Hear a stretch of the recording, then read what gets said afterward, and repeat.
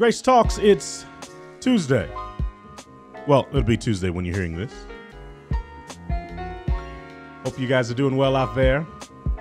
Thank you guys for listening to our podcast. A lot going on. Hope you guys are well, blessed, and certainly warm. As I'm recording this in Oklahoma right before spring break, it's like snowing, so that's why I say that. It's wrong. But it is what it is. Hey, I want to get into the show because this is really, really a cool episode today. I have a special guest. I've known Rachel for a couple of years now, and she's written a magnificent book. It's called The Call to Sing, and I'm very excited to have Rachel on the podcast today. Hey, Rachel, how are you? Hey, Derek. You hear that? The people are clapping for you because they're happy to have you on the podcast today.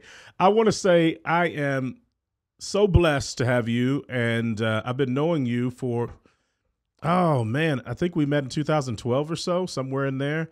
And one thing that's cool about Rachel and her husband Caleb, they are genuine. Our kids stayed at their house. Our youth kids stayed at their house once for a youth camp.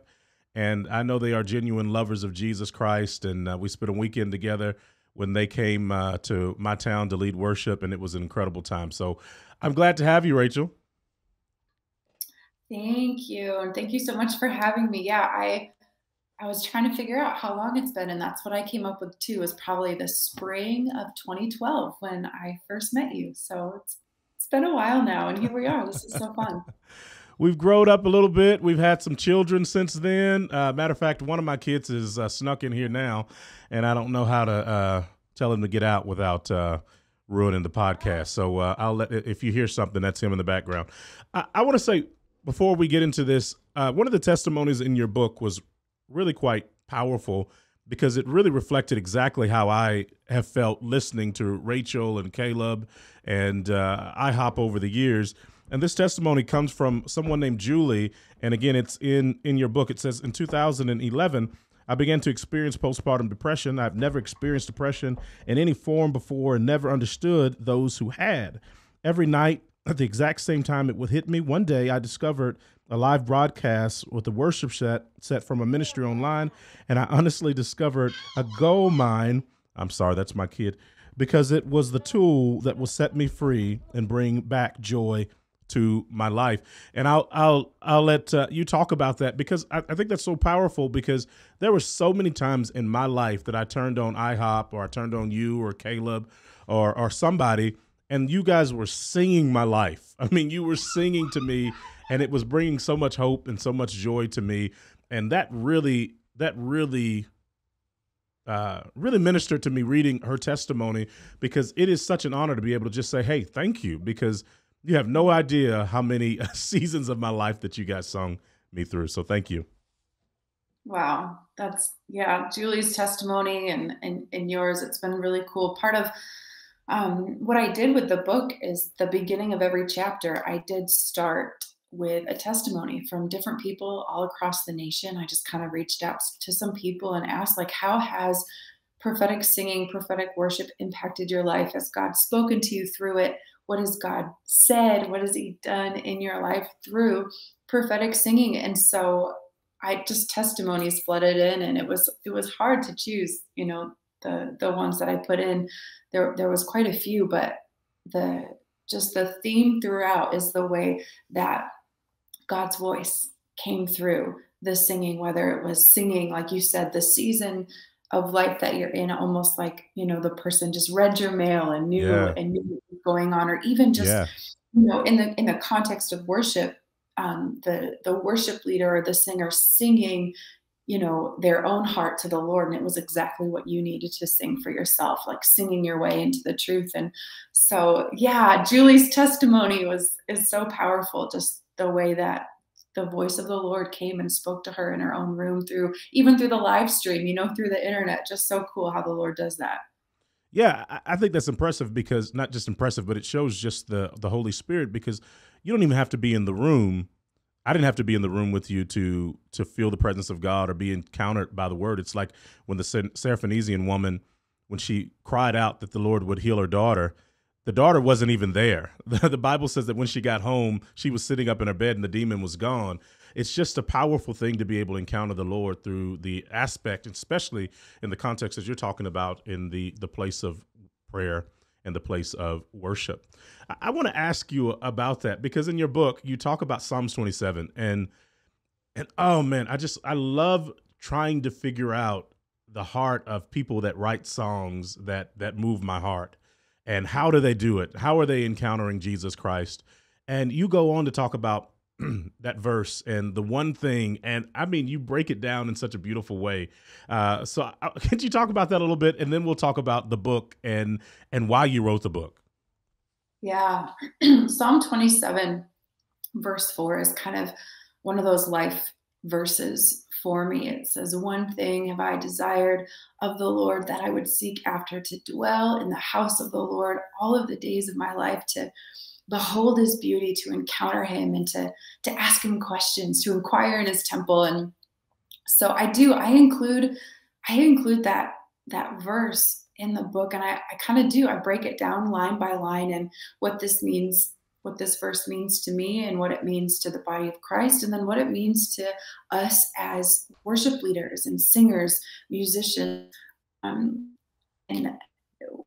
our focus and our aim, our goal of our life is to be lovers of his presence, to love his presence, to consistently put ourselves before the Lord in his presence, whether it's, in the church, or it's in like the little prayer room, that we have, or in our prayer closet at home, but consistently like going before the Lord, like, this is the place that I want to dwell. Like, for real, I want to be here as much as possible. I want to spend my time. I want to even, I dare to say, waste my life at the feet of Jesus.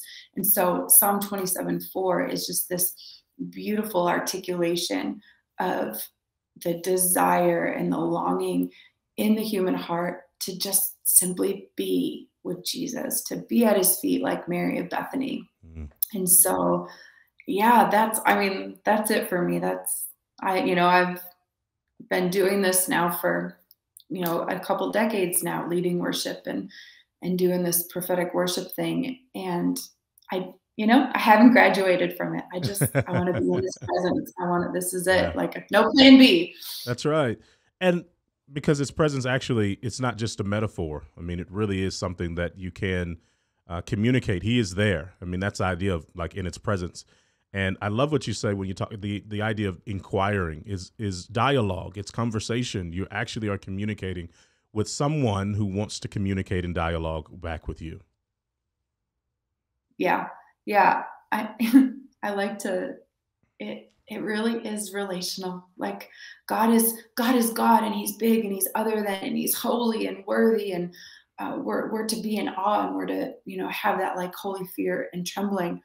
And then yet at the same time, there's this tension in our relationship with God, because at the same time, even though he's all of those things, he desires a relationship with us. He desires us to actually communicate. And so the inquiring in his temple for me is, am I talking to God? Did I really go a whole day and not communicate? Did I not speak to him? Did I not ask him a question? Or maybe it was just me saying help constantly through the day. Like, that counts too. But I want it to be two-way communication. And so as I'm saying, God, help with this, or, kind of bringing him into my day, I'm also creating space in my day to listen and to hear his voice, because I believe that he is still speaking, and he wants to speak, and he is speaking, and I want to have ears to hear. And so that idea of inquiring in his temple in Psalm 27, like, that kind of takes on a whole new meaning when you think about God being a relational God and actually wanting to have this communication with us. Yeah, I love that. So the book Call to Sing, right here. Get your copy today. I have read this, and it is incredibly inspiring and encouraging. And I want to talk about that a little bit. First, I want to talk about the portion that you just directly talk to singers, what is the question that you always ask singers? Because you and your husband, you guys are worship pastors at your church. You have done this, not just been a worship leader for decades. You're teaching worship leaders. You're coaching other people. You're going to churches and you're ministering and pouring into singers. What is the question that your book says that you always ask singers? Yes, I love to ask this question. I just ask, who here can sing? Just a simple question. I ask it to singers. I ask it to our musicians. Really, just it's kind of a fun question to ask anybody. Like who here in this room can sing? Who here listening to my voice today? Who can sing? And it is so interesting to kind of get that immediate feedback. It's a couple things happen. Is one, you have the non-singers. They, they're like look away, and you can just kind of feel the tension and the stress rise. Even the singers who know that they can sing, they're like, do I admit that I can? Like, is it prideful for me to say I can sing? Yeah. Like, it is just this trap of a question that I love to ask, especially at the beginning of my classes that I teach. And of course, it's a trick question. The truth is, we all can sing. Yeah. Everybody can sing. And what we have done though is we have attached a kind of clause to that question. And I didn't say the clause, but everyone hears, are you a good singer? Yeah. That's not actually what I was asking. I was just asking, like, who can sing? Yeah. And the truth is everybody, but we in our culture have kind of created this, like, if you sing, you have to be good. Like there is almost like this like necessary skill required to even like sing out loud in front of people or to call yourself a singer. And the truth is though, is that, we're all called to sing. And I'm getting ahead of myself, but the Lord has called us to sing, and it's a biblical command. And when God commands anything, it's time for us to listen and to hear that command and to obey it. But for the command to sing, he actually commands it over 400 times in the Bible. That's a lot of times. That's a lot of times. He really, really want us and desire for us to obey that command, for him to just continue to ask us to do this. And so, we are all called to sing. All of us are able to sing. We have a voice, whether we're making joyful noises or we're making beautiful sound. Like we all can sing. I love the idea too that not only, to me, that question is like it's two ways to look at it too. Are you a singer? Meaning, okay, you have a voice. God gave you a voice. But then the question is, are you singing? It's another thing. Like if God is commanding us to sing, are we obeying it? And why not? Because your book deals with kind of why we're not singing. And I love what you go into. You says your voice matters. I mean, first of all, God gave you that voice. God loves to hear your voice. I mean, I don't want to steal your part, but it's so encouraging because I look over the service and I'm hearing, I'm watching people as they worship, and it's like, why are people not engaging? Why are people not singing? Maybe because they think their voice is horrible. Maybe because they're distracted, whatever the case is. But to know that our voice matters, no matter what it sounds like, no matter how good it is, it matters. And so the question becomes to you, Rachel, why does our voice matter?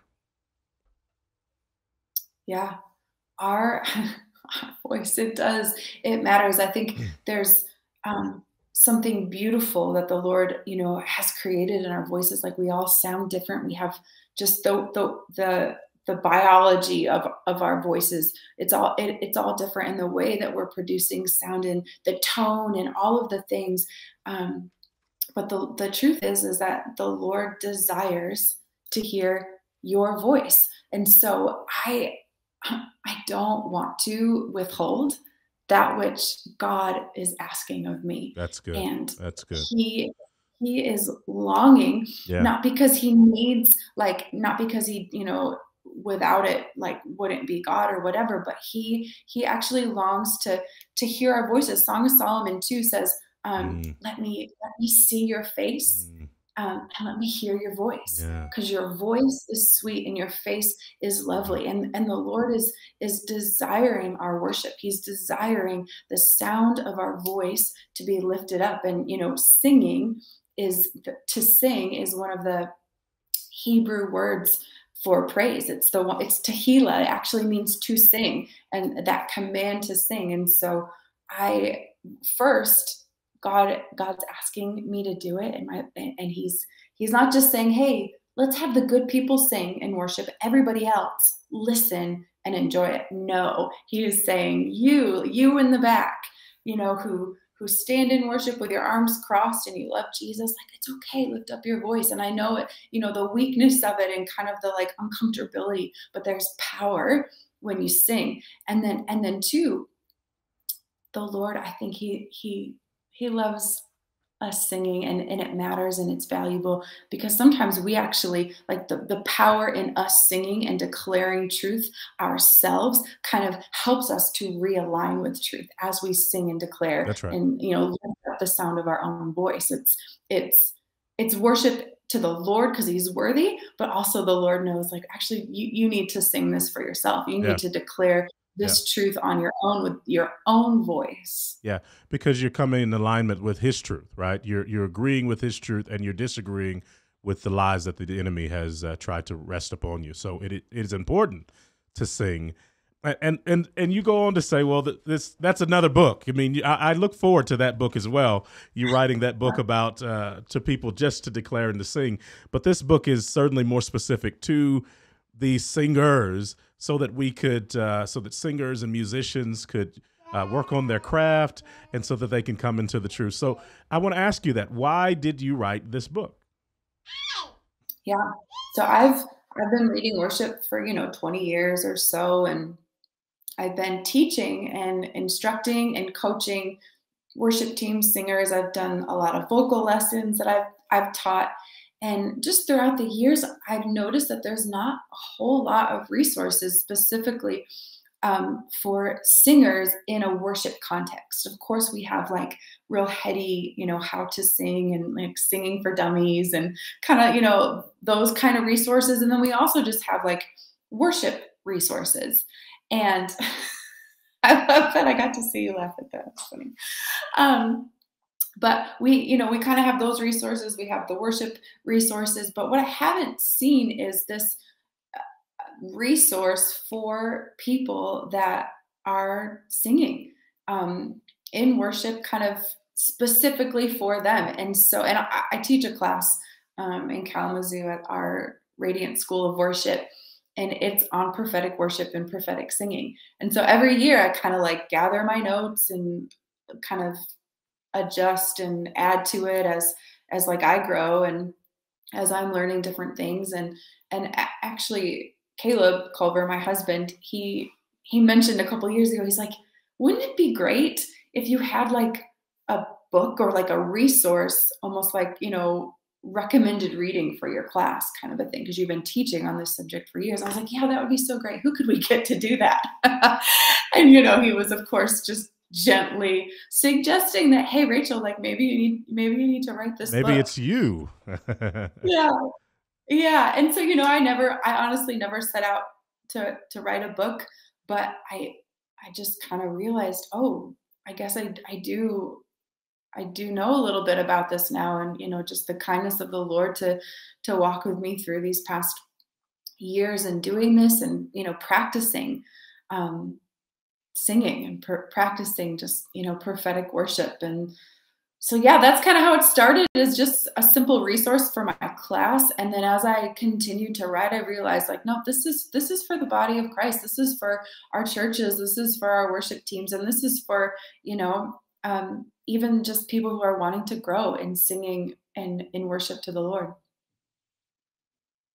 I remember Misty Edwards saying something that is really kind of marked me for a long time. She said, you lead by your gaze, and the importance of having a intimate relationship with Jesus, not just for worship leaders, but for preachers as well. Like if I'm preaching about, something, I should be, moved by it. I should be so moved by it that I tremble, and it should move me, because if it doesn't move me, then it won't move the people that are listening to me. It might, because the Holy Spirit obviously is moving as well. But I want to talk about that part of worship, because you go in and talk about the calling, and then you say something that I think is really, really powerful as well. You talk about holiness and how it matters.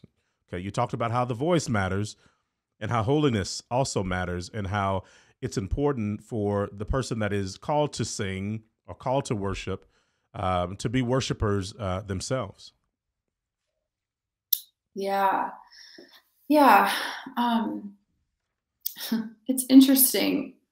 You know, I've seen sometimes, worship teams, and maybe in some different conferences and places that I've been, I've kind of seen like the singers and the worship team kind of like get out on stage and like lead, the body of Christ in worship, and then, skip out on the Mm-hmm. sermon, and they're Mm-hmm. out back like smoking or Yeah. do it like Yeah. just cutting up, who knows, and just whatever. And my heart and desire is to see like our musicians, our singers, our creatives engaged with the Lord and Mm. connected to his heart, and living lives of holiness. Like holiness, like you said, that I said, it does matter how we live our lives, how we are inviting the Lord in to speak to us. Like our relationship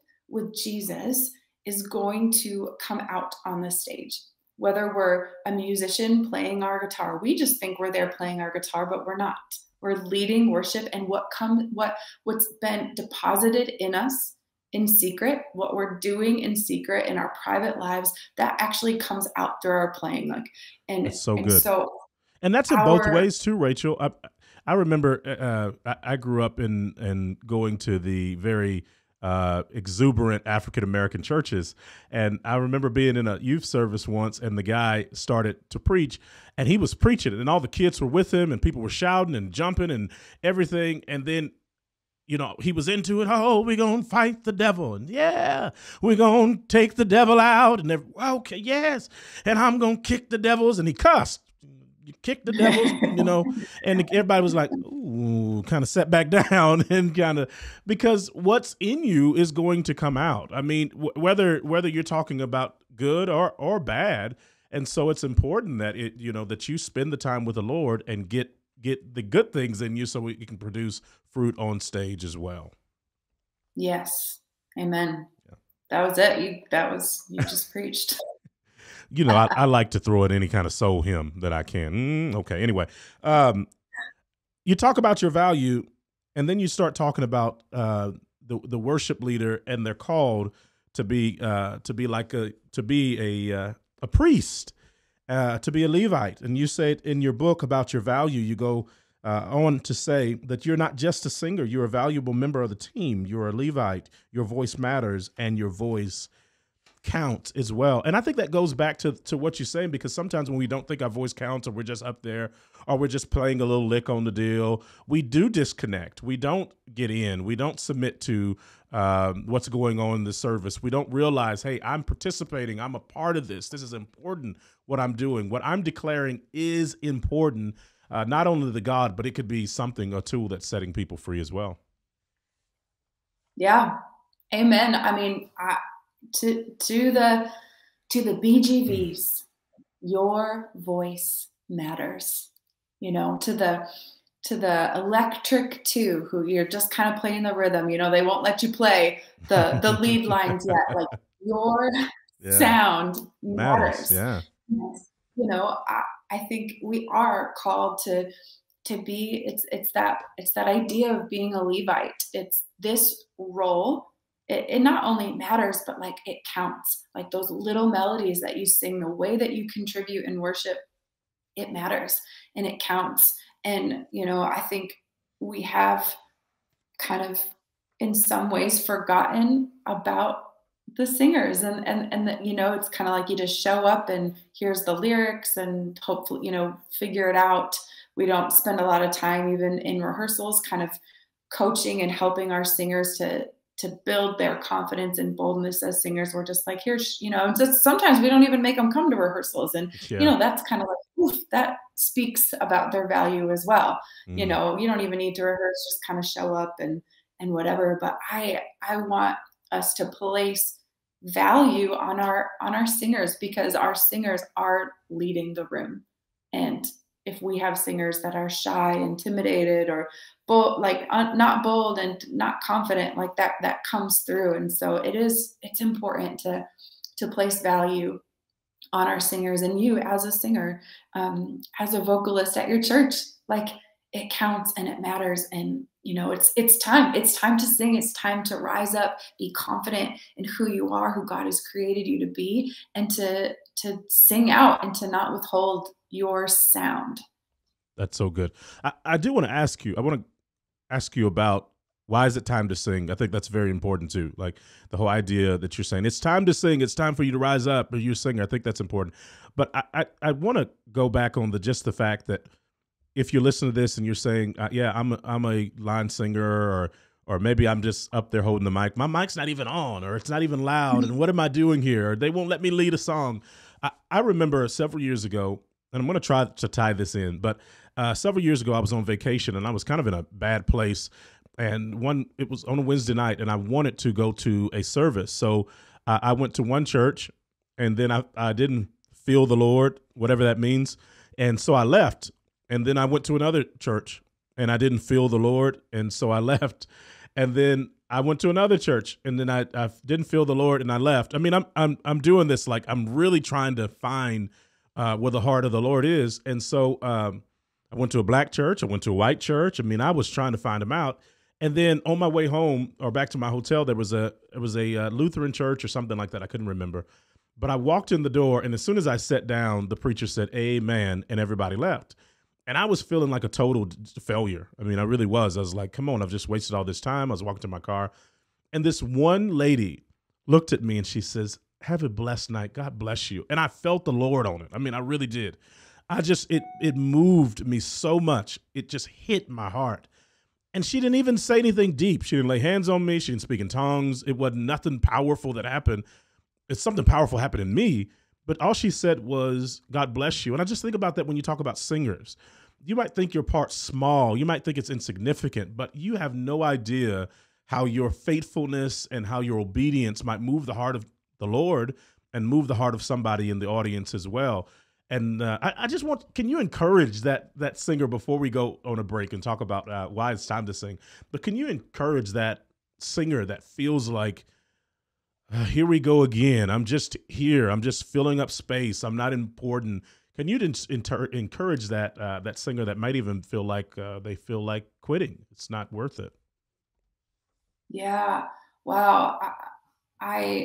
I love to just, encourage our singers at our local church in Kalamazoo. And it's so interesting sometimes we lose sight when we're, kind of doing this day in, day out. We get the monotony kind of sets in, Yep. and this is just what we do. And I don't even know, like, does this matter? Is what I'm doing? Am I wasting my time? Should I just kind of, do something else Sunday mornings, or should I just whatever? And it's so interesting if you think about it, when you're in the room, in a worship set, a lot of times, like when I'm not leading and I'm just in the room, my eyes kind of go to our singers. I'm not really looking at the Mhm. drummer. I'm kind of, if I'm not focusing on the Lord and I'm just kind of distracted, I end up kind of watching the singers. It's like, oh, I don't know. It's just kind of where I gravitate towards them. But what do I see? I see them with maybe their hands raised, but always they're singing. And I hear kind of the choir sound, or the group, kind of the gang vocals, if you will, the BGVs, the sound of singing. And what does it do? It encourages my heart to sing. And I'm like, oh yeah, like that's what I'm here to do. And so as much as it feels insignificant what you're doing, you are leading That's so the good. corporate body That's so of good. Jesus Christ into worship. Like that is what you are doing. You're not just singing a song. You're not just singing a harmony part that you don't like singing, or you don't even know, and you're faking it. You are leading the body of Christ in worship. You are joining in with the sound of heaven, here on earth as it is in heaven. Like you are a part of making that happen. And so your voice and your worship and even your stage presence, because I mean, let's be honest, sometimes our mics might not be on as loud as we think they should be, but even our stage presence and our physical act of worship, like we're leading a small room, we're leading a big room, we're leading hearts, we're leading one person to the presence of Jesus who they need to encounter the Lord, that morning. And it's your role, it's your job as anywhere on the stage, it's your role to create that environment for them to have encounter with the living God. And that's because you matter. That's so good. Hey, we're gonna take a quick break here, and we'll come back with Rachel. We're gonna ask her about practical things like how to become a better singer, writing songs, what's the best way to write songs, how to write songs, how does she write songs, and maybe we'll even ask her what songs move her heart right now, and maybe we'll find out some more things about her. This is Grace Talks. We will be right back.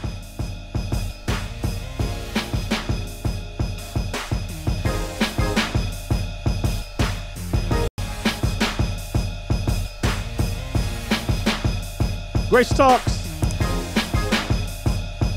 So good to have you back.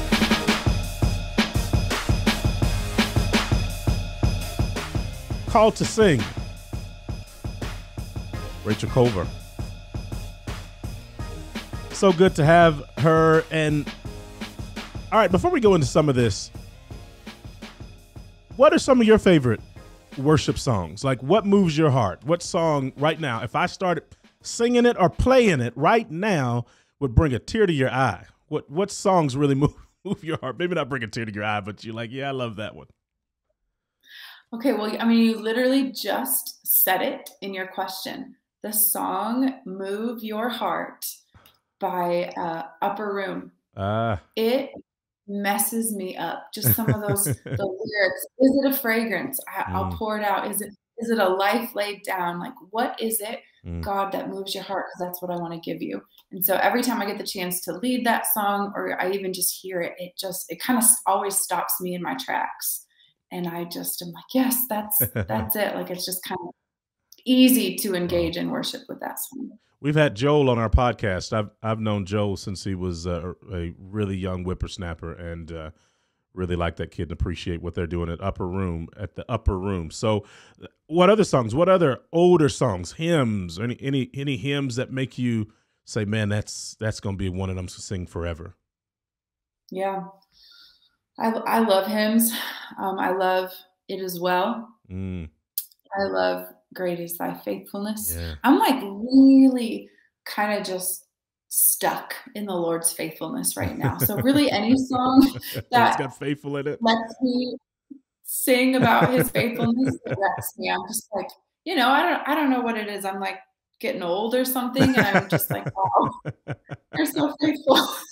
But man, all of those songs that talk about the faithfulness of Jesus, those are some of my favorites. I love 90s worship music. Yeah. Like, that was kind of my adolescence. And so just some of those, like Shout to the Lord, that came out maybe in the late 90s, but and just some of the old, like Integrity, Hosanna, Vineyard worship. I was just going to say the Vineyard songs. Yeah. Man, there's so much. There's so much. So the idea of worshiping and singing worship songs and songs that move us. Let's talk about the why there's a necessity in this hour to sing. We know the scriptures. Sing to the Lord a new song. That's Isaiah that tells us to sing to the Lord a new song. And so why is it important in this hour that you're talking about? It's time. Why is it important to sing? Yeah, I love the story of the Israelites when they were set free from 400 years of slavery. The Lord kind of broke into time, and they had been. I like to think about the Israelites kind of like what do those worship services look like for those 400 years when they were in slavery. And then, suddenly God breaks in and he sets them free, and he, splits the Red Sea, and they're on the other side of the Red Sea, and they just kind of like, oh, God did it. Like he saved us and we've been set free. And what do they want to do? They want to worship. And it's so cool because they have all those songs, from the 90s worship music, and they have the old hymns that they've been singing. But what they do in that moment is Moses stands up and he sings a new song. And I say this all the time, but when God does a new thing, the people of God sing a new Sing a song. new song. And Yeah. God is doing a new thing in this hour, in this, in our current time in history. Like, it's kind of a wild ride right now, all that's going on ride, in yeah. the world these last few years. And it is very clear that, God is doing a new thing. Everything is kind of changing around us, but God is on the move, and he is doing a new thing in our time. And so it is time for us, as the worshipers, to rise up and to sing and to declare God's heart, for us to even declare our heart, the heart of the body of Christ, to the Lord. And so more than ever, it is time to sing. It's time to sing a new song. It's time to, sing from even our experience. I love that the Song of Moses, after the splitting of the Red Sea, it was full of what God has recently done. It was, God, you've done this, and, the horse and the rider thrown into the sea. I will sing unto the Lord, for he has triumphed gloriously. Like, that was kind of new language in this new prophetic song that he was singing and that the Israelites were joining in with. And so as God is even doing a new thing in our day and in our time, like, our singing and our songs can reflect that. And so, yeah, it is time to sing. I love what you said in your book here. You said Moses, about this song of Moses. You said Moses led the sons of Israel to sing with him. Every man joined in the song. Every man opened his mouth and with his own voice sang a new song, or sang the new song. It doesn't say the gifted sang a new song. It doesn't say those who were close to Moses sang. It says all men. This is wide-scale participation. This is 100% agreement and engagement with this new song. I love the idea that they were all agreeing, they were all proclaiming, they were all joining in because God was doing a new thing, and they all responded by singing a new song together. Yeah. Why is that important? Why is it important to sing together? Yeah. So I love talking about this, actually, because, it is powerful when one person gets up and sings and it's like, yes, amen, we can kind of agree. But what helps us to engage with that chorus or with that worship is when we sing it together. And so we get kind of this idea of like corporate unity. What Moses had with the people of Israel in that moment is he had all of the men joining in the song and singing it together. So it wasn't just like, I'm less likely to be distracted and to kind of like start thinking about other things when I'm singing myself. And so, Moses did. He had all the men kind of like join in, and then it says right after that, the Song of Miriam. This is the first prophetic chorus, if you will, in the Bible. So Moses sings, line after line. I think it's 16, 17 verses or so of the Song of Moses. And the whole time I just see Miriam, just because for whatever reason during that time in history, like they kind of did the men sing first and then the women sing something else, kind of like some of those 90s songs with the like call and response, the men sing first. So, we still do that these days. And so, but Miriam is kind of eyeing her instrument. She would play the tambourine. And so she's just waiting because she knows something, and she's about to teach us this principle about corporate unity. And so she grabs her tambourine, and she's been listening to the Song of Moses, and she catches the hook of Moses' song. He might not have even realized it. There's a hook there. There's this melody that is really kind of cool that sticks out, and thankfully that hook is also connected to the part of Moses' song that is really kind of encompassing the full idea of what God has done. And that's the part that I just said. It's, I will sing unto the Lord, for he has triumphed gloriously, the horse and the rider thrown into the sea. And I bet that Miriam didn't just sing that once.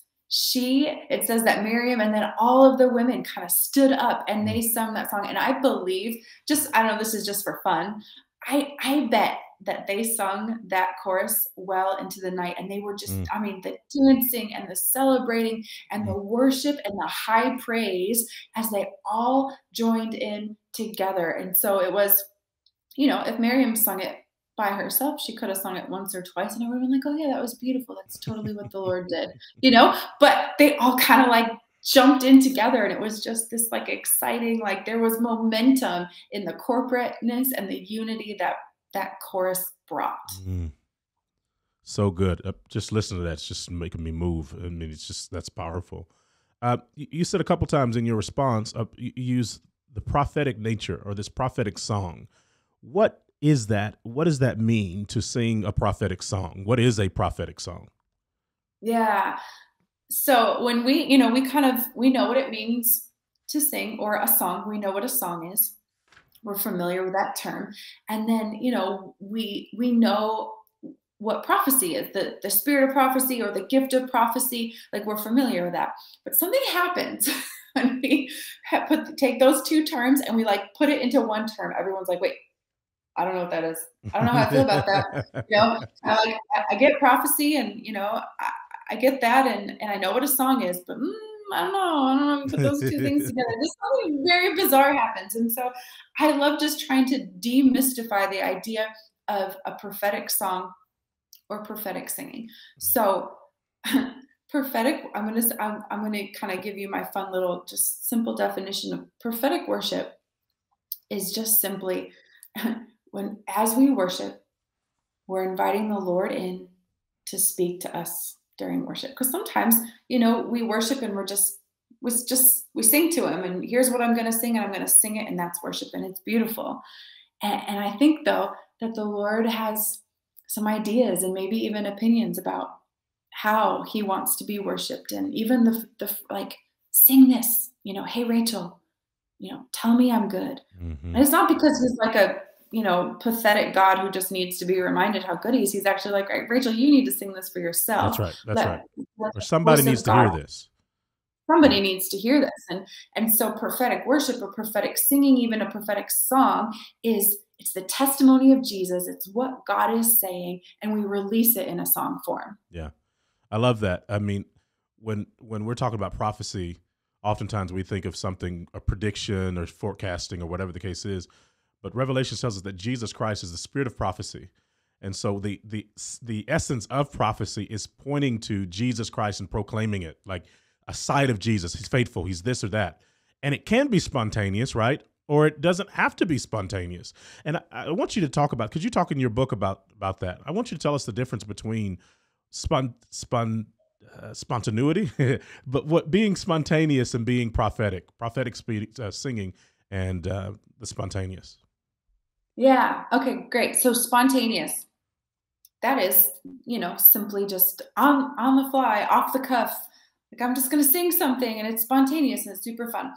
And so sometimes we're like, oh yeah, it's spontaneous. I didn't plan it, so it must be prophetic. But here's, you know, prophetic is not synonymous with spontaneous. Mm-hmm. And prophetic worship could simply be me pulling, like I said before, it as well into my worship set, because the week before I lead worship, I've just been asking the Lord, God, what do you want to do? What are you saying to the church this week? What's on your heart? How do you want to be worshiped? How can I lead your people well into what you're already doing and saying to the church? And then, you know, me just pulling on that old song, like that's prophetic worship, because it was the Lord saying, hey, this is what I want you to sing. That's prophetic worship. It doesn't have to be this like, I spontaneously, spur of the moment, came up with all these things, and like, no, like, and sometimes it is that, but sometimes it's just what the Lord is saying to the church and releasing that. And a lot of times it's something that, you know, most of the time it's somewhere I've been before in worship. He's the Holy Spirit says he brings all things to remembrance. And so he's like, hey, Rachel, remember that time you were worshiping me and, you know, you did sing about the faithfulness of God. Bring some of that language in this moment, because God is, you know, God is saying, I want to remind the church that I'm faithful. And so singing from that place. And so, but prophetic worship, it's so relational. It comes out of relationship. It comes out of hearing God's voice and then creating space for him to move and him to speak. Yeah. And that's also in your book. You have very special friend of yours that writes chapter 5, and that chapter is basically about hearing the voice of God. I want to quote, and you can introduce your friend, but I'll quote her for just a second. She says, from the beginning, he, speaking of God, has been speaking, and he has never stopped speaking. And so that's important too. Like the idea to me too, as a preacher, as a singer, whatever the case is, I want to eavesdrop on a conversation. I want to be fully engaged with God, and I want to hear and proclaim and declare what he says. I think it's Jesus speaking. I can't remember. I should know this, but Jesus talks about the whispers, and man, I should know this. But that idea of shouting off on a rooftop, what we hear in a whisper. And so like hearing that engaging conversation, that still small voice, and being able to proclaim it as we sing or as we preach is so important. So Anna, oh, I'm sorry, I'm supposed to let you do this. You have a very special friend that talks about hearing the voice of God in your book, right? Yes. So it's chapter 5, and my dear friend Anna Asbury, her and I have been singing and leading worship together and songwriting together for a lot of years now. And so she is incredible. She's an incredible prophetic singer, prophetic worship leader. And so she graciously agreed to write this chapter on hearing the voice of God. And she just breaks it down so simply. And I just super honored to have her be a part of the project. And she's someone who hears the voice of the Lord. And I think it's important for us when we think about hearing God's voice is first, just some of the groundwork is one, God is still speaking. Yeah. Like that's, we want to kind of rally behind that. And because that idea isn't 100% agreed upon, sadly. And so, but like God is speaking. He's a God who speaks. 2, God is still speaking, and God is speaking to the church, and God is speaking to you as an individual. And the truth is, you can hear God's voice. I can hear God's voice, and we don't do it perfectly 100% of the time. Yeah, we miss it sometimes. Yeah, we miss it. We do. We miss it sometimes, but we're growing in relationship, and we're learning how to hear his voice and how to recognize it. It says that he's the good shepherd, and we're his sheep, and we hear his voice. And so that muscle of learning to hear God's voice and listening and quieting our own hearts and growing in relationship and learning to hear him and being in the space that he's in and quieting our hearts. And so, yeah. And there are practical ways that you could hear the voice of the Lord too. I do want to talk about that when we start talking about writing songs and so forth. But before we do that, I want to ask you, you said in your book about your husband, Caleb, that he had tried out for the worship team at IHOP to be a singer. He's an incredible pianist and musician, incredible. But he tried out to be a singer, and he got denied 3 times. And on the 4th time, he made the team. He practiced and tried to get his craft in his singing. What are some techniques? If there's people that are listening, I do want to be a singer, and maybe their voice is a little cracky, maybe something happens. Are there ways to become a better singer, and how do I become a better singer? Yeah. So Caleb absolutely loves that I told that story. Oh, of course in my he does. book. Yeah, he's super happy about that. Yeah, so, but it's true. He for whatever reason, and he spent some time growing as a singer. And so there are ways to grow. And it's so interesting because if you told me, hey, I want to learn how to play guitar, I wouldn't probably have to tell you how to learn to play guitar. Mm-hmm. You would know a couple things. You would know, 1, I need to learn it. I need to have someone teach me, right? Mm-hmm. I need to get some help. 2, maybe you're kind of like a self-starter and you're like, I know what to do. I'm going to watch some YouTube videos and learn how to play guitar. And, there's just some of those practical things that you kind of know. But if you're like, I want to be a better singer, Mm-hmm. we kind of just like, I think there's this thing that we just think that we got what we got and that's it. Like, I'm just the singer that I am today is the singer I will be forever.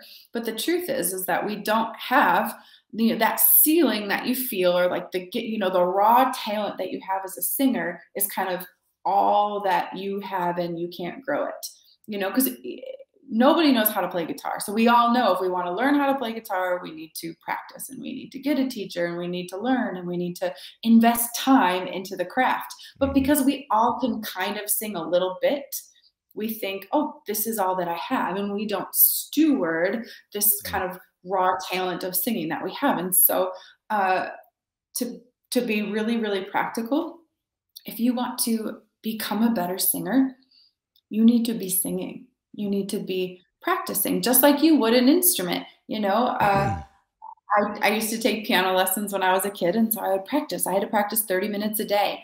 And then, so I did take voice lessons quite a few times on and off throughout the past however many years. And I would go to a voice lesson and I would practice what the teacher is instructing me to do. And I would practice 20 to 30 minutes a day. And, I think too, if we are to become better singers, we need to sing and practice some things that are challenging. And one of the great things about worship songs is we, as songwriters, we write worship songs so anybody can sing them. Yeah. We don't make them super challenging. And so what can happen to singers in kind of the worship world is we sing simple, beautiful corporate worship songs to Jesus.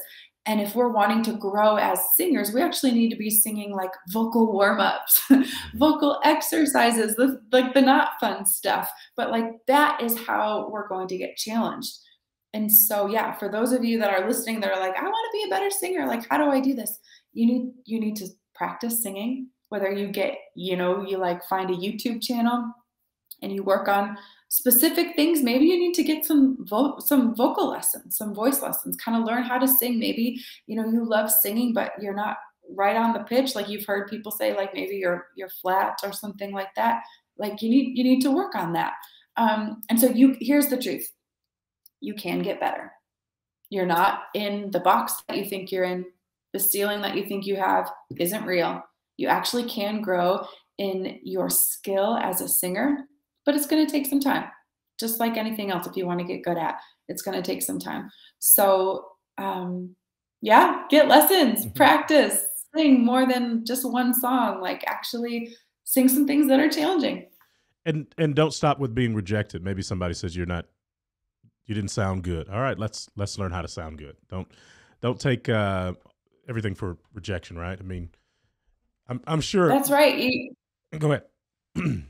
I was going to say that's right. Even going back to Caleb's story, he didn't just get rejected and be like, no, you can't be on the worship team, and him be like, oh, I guess, I just can't even imagine. Like if he had, I think he was like 18, 19 when that happened. Had he not continued to grow in his skill as a singer, had he given up? I just think about, man, the songs that he's written, his worship leadership, and just the way that he leads a room in worship with his voice, not just his instrument.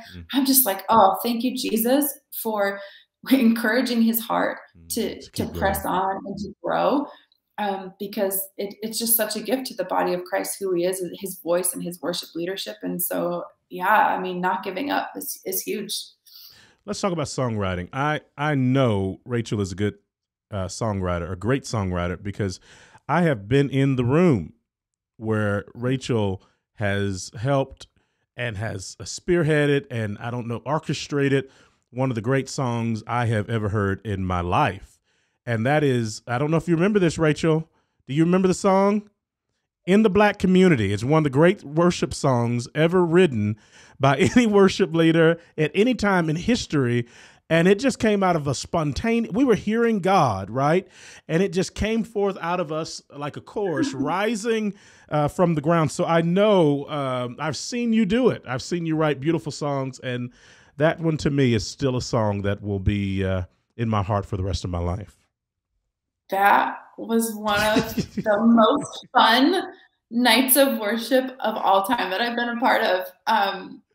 Man, just so many fun memories. Just kind of like singing, leading worship, and then kind of just went into like kind of a prayer time and just these choruses. I know, I remember this exactly, and it was such a blast. So before we get into song, we have to tell you what we're talking about. Rachel and Caleb and Corey Asbury and Bob Powers, who I just miss. I mean, there's few great people that have walked the face of the earth better than Bob. But anyway, they came down to our town, and they had been leading worship all weekend for our little church there, and we just got to the end, and I can't remember. I think Corey had like lost his voice or something. I mean, he just couldn't sing anymore. And they usually sing Holy Ghost Party, and he goes, I can't sing it, you sing it.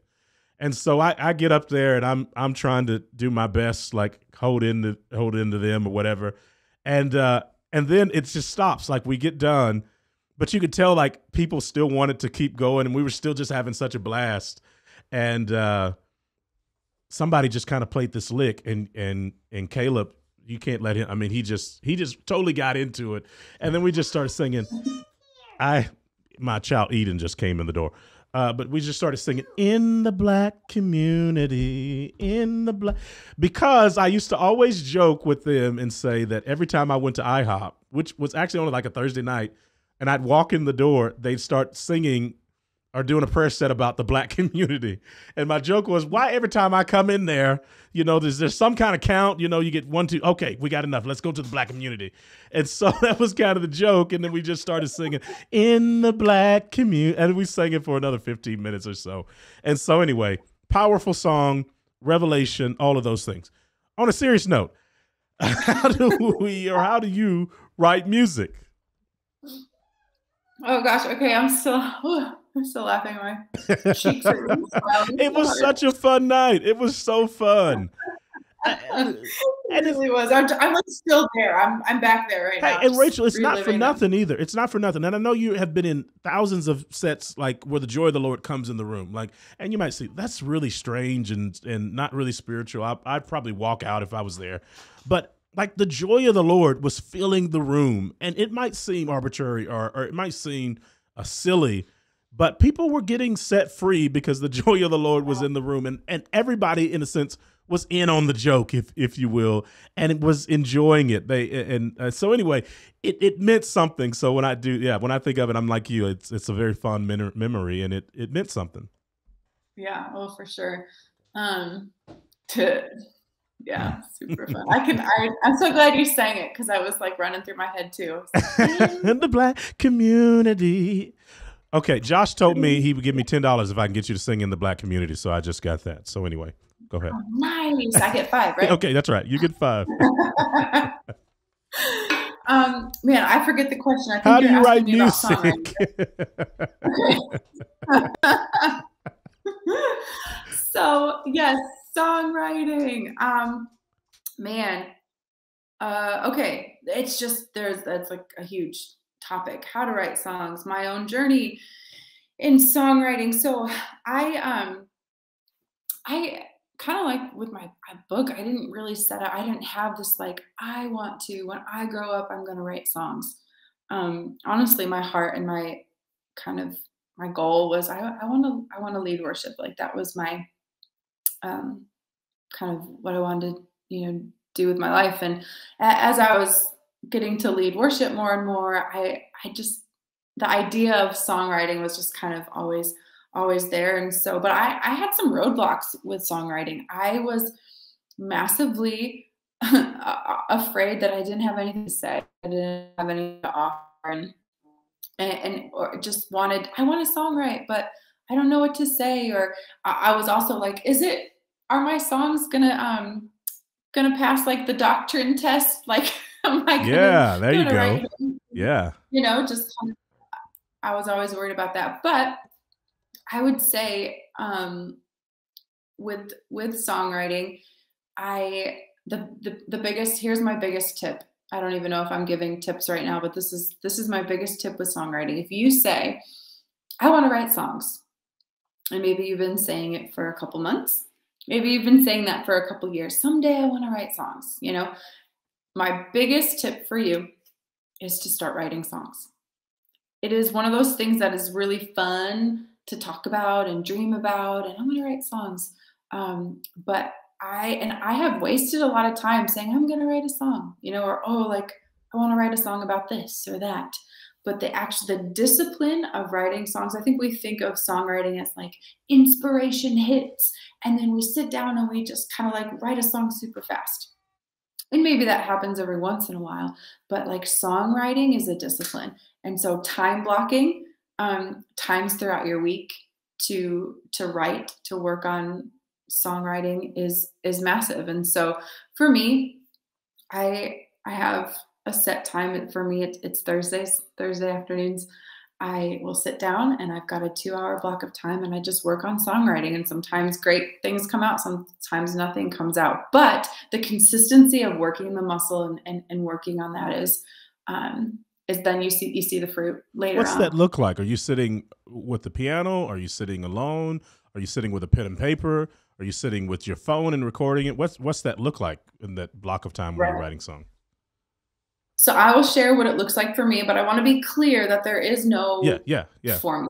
Everybody's songwriting process is different. For me, though, on a Thursday, ideally I write with paper and pen, and that's kind of going out of style. Every time I'm in a co-writing session, everybody, they've got their phones out and they're like typing things, and I don't know. I'm a pen and paper person. So I have my pen, I got my paper out. I've got, I sit in front of a keyboard. I play piano. And so sometimes I like to just I've got a melody in my head or like a lyric or a theme I want to write about. But most of the time for me, and again, this is my process, I want to write songs that the church can sing. I want to write songs. I want to give language to the church, and I want it to be what God is saying to the church. I want it to be the church having language to respond what God is doing in their hearts and give them language in a corporate song to sing it to him. And so for me, like that's kind of what I'm looking to do and my goal in those songwriting sessions. And so my 2 hours don't begin when the clock strikes 1 o'clock. It actually begins days earlier in my relationship with Jesus. What are you doing? What are you saying? Like, what's on your heart? Like in my just time with the Lord, like that's kind of my part of my songwriting time, because I'm constantly just wanting to sing his heart and give the church language. And so I kind of go from there. And that's kind of my final point that I want to make. In your book, Listening to You Talk, you cannot substitute that time alone with Jesus Christ, whether it's at your instrument, whether that's singing, whatever it is, that singing to the Lord, that time that you're not on the stage. One thing that I loved with your time at IHOP and some others is I always felt like you had already been there. Like you weren't just leading a song, like in your time with Jesus, like you had already encountered him, and then you were just getting on stage. Like you could tell that you had spent time with God. And so can you just talk about that? And that'll be my last question, that importance of having that alone time with Jesus, whether it's with your microphone, whether it's with your instrument, and just spending time with him and letting him download his love to you before you get on stage. Yeah. It can be almost impossible to lead someone to a place that you've never been yourself. That's right. Blind leading the blind.